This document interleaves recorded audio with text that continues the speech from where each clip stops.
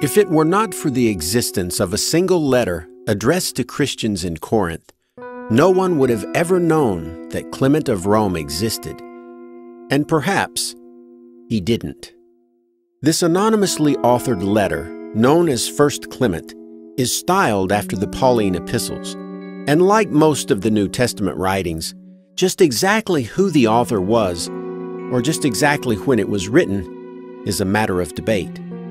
Most scholars believe that this letter is the earliest example of Christian literature outside of the New Testament. But I don't believe this is true.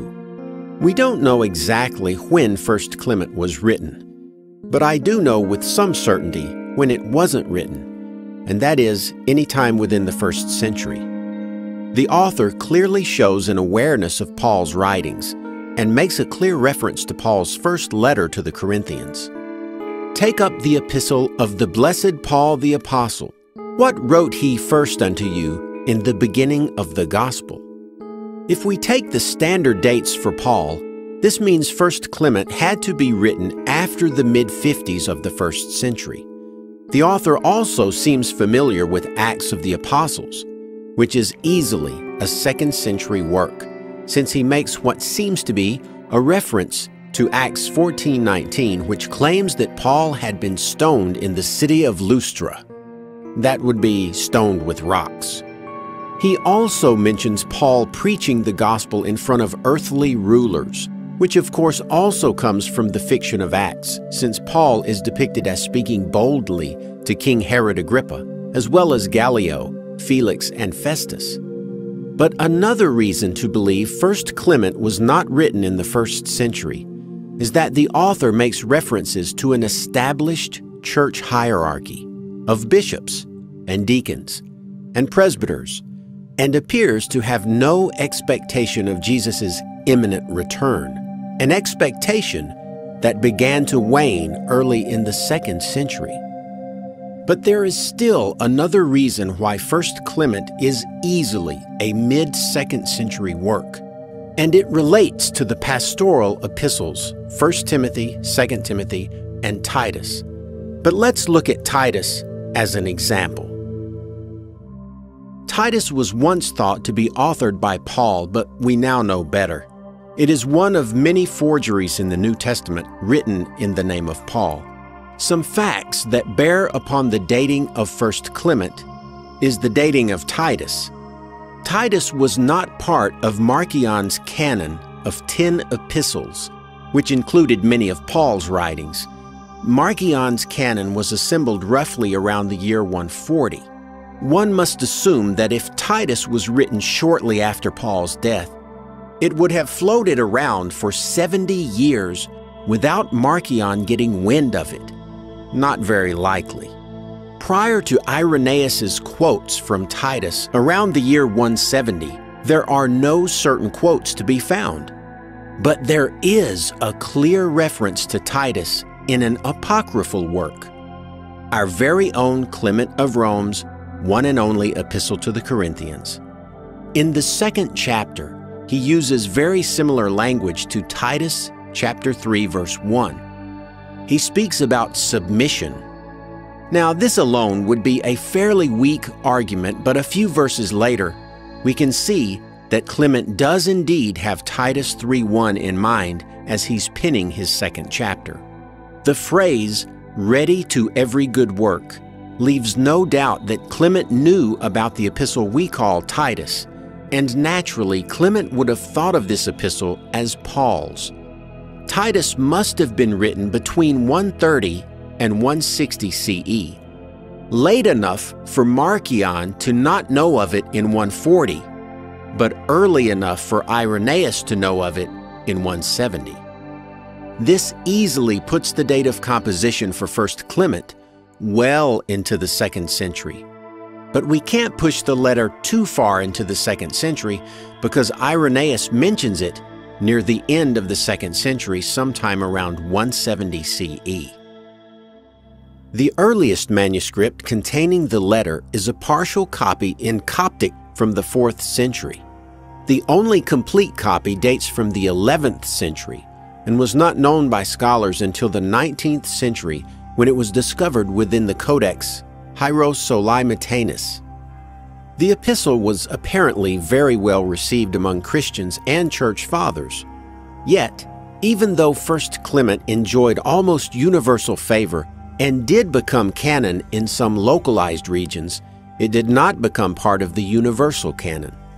It may be that the letter offered nothing more than what Paul had already said before. Maybe it contained too much recapitulation of Old Testament stories.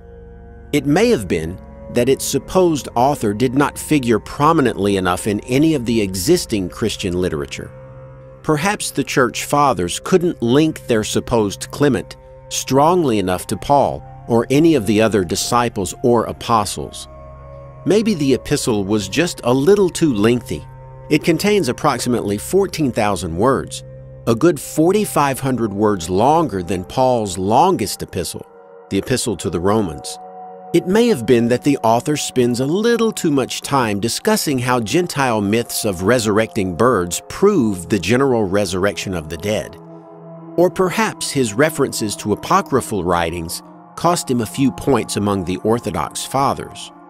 Or maybe it was all of the above. Whether written in the first century or not, and whether a Clement of Rome wrote the letter or a Bubba of Rome, is inconsequential to the beliefs revealed therein. So let's go ahead and call him Clement. In Clement's letter to the Corinthians, he makes an argument for a resurrection of the dead at Jesus' return. It is important to realize that Clement is making a case for a future resurrection of Christians, and not necessarily for Jesus' resurrection.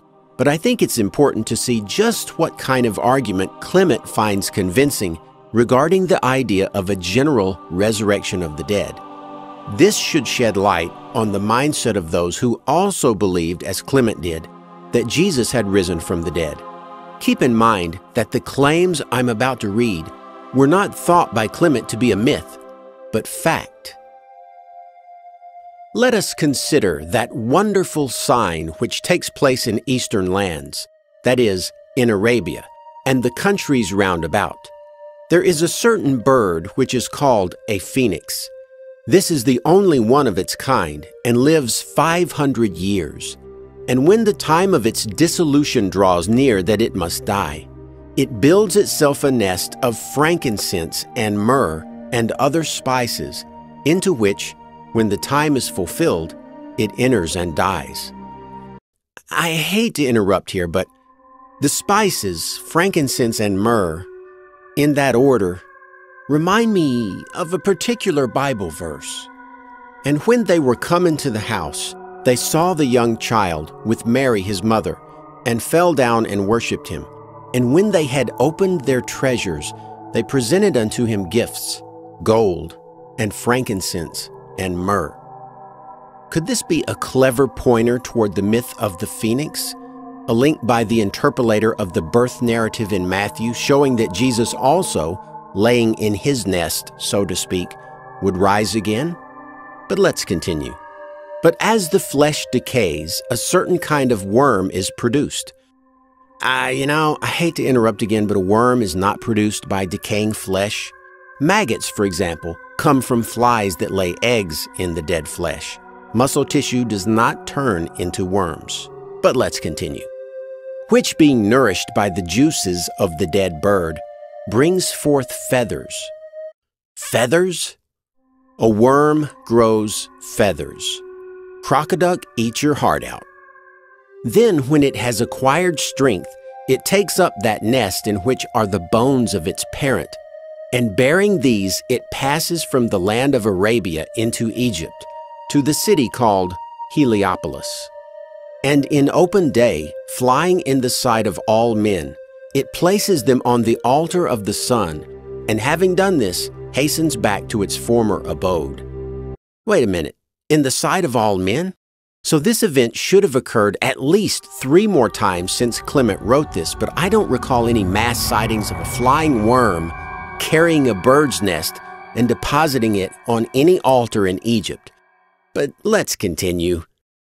The priests then inspect the registers of the dates and find that it has returned exactly as the 500th year was completed.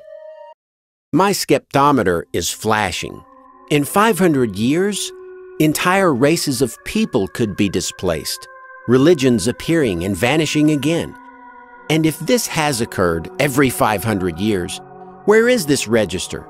And where is the evidence for this worm's appearance in the last 500 years? Now let's hear how Clement ties this myth into the idea of human resurrection.